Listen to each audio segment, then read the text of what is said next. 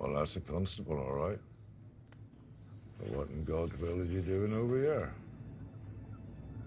You really have no idea, Mr. Ashton. Why, you miserable brigand. Now you just stay where you are and hold your peace. I'm sorry to do this to you, Captain John, but them men out there, they mean us harm. And I can't let them come in here. Understand? Please, sir. Don't hurt my son. Ma'am, that is not my desire.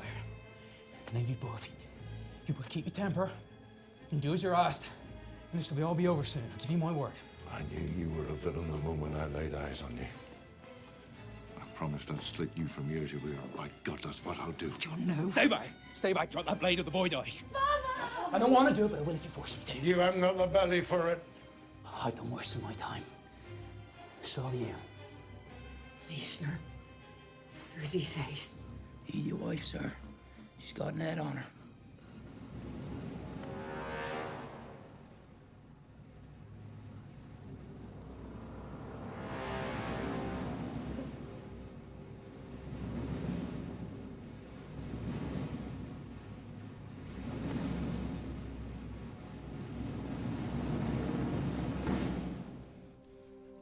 Lay it on the table. Get back to the door. You take a seat, Mrs. Lye. Rebecca? You won't walk away from this. Now, you don't see this.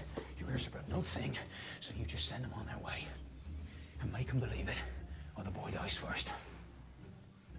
I'll watch you hang. Slow. Morning, Henry. John? Good day to you, sir. Sir? Of whom do I have the pleasure? I am the Most High Sheriff of the Council of State, charged with the suppressing of atheistical, blasphemous, and execrable opinions derogatory to the honor of God and destructive to humane society, whether they be expressed through horrid preach or damnable practice, so that God may be truly glorified and all might in well-doing be encouraged.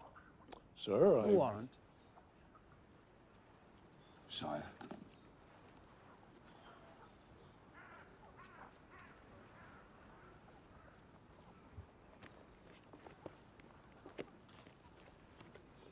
Surprised to see you over this way, Henry. I'm more than a little surprised myself, John.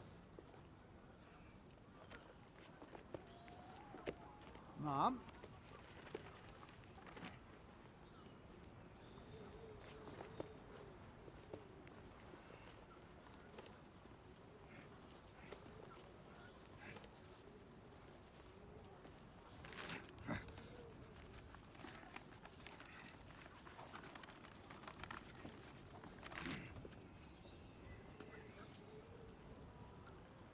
It is upside down.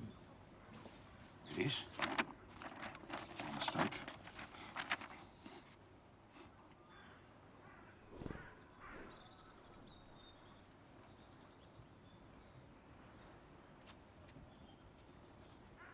All seems to be in order. Of course.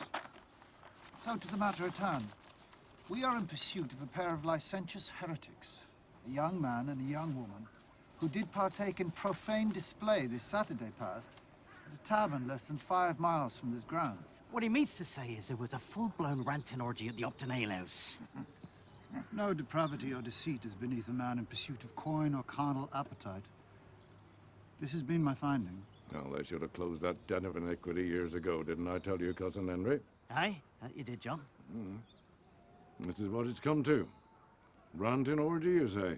Blasphemous oaths and execrations, drunkenness, licentiousness, swearing and sodomy, unmarried men and harlots fornicating in full public view. Well, I'm stoned. It's them high attainers. They preach that good is evil and evil is good. I mean, I've heard tell of such a thing in London, but I never did I think in our own fair county. Tis but a fortune that these men came upon the scene and pumped her out when they did. Well, what can I say? I'm shocked.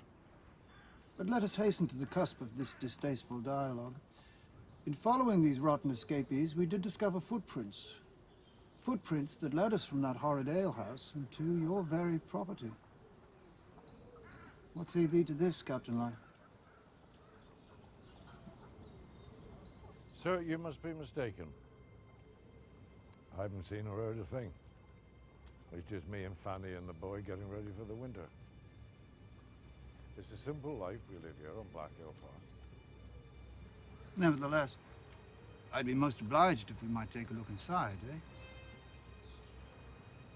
Sir, I've given you my answer. No man comes on my land without my sanction. And I'll thank thee to take me at my word.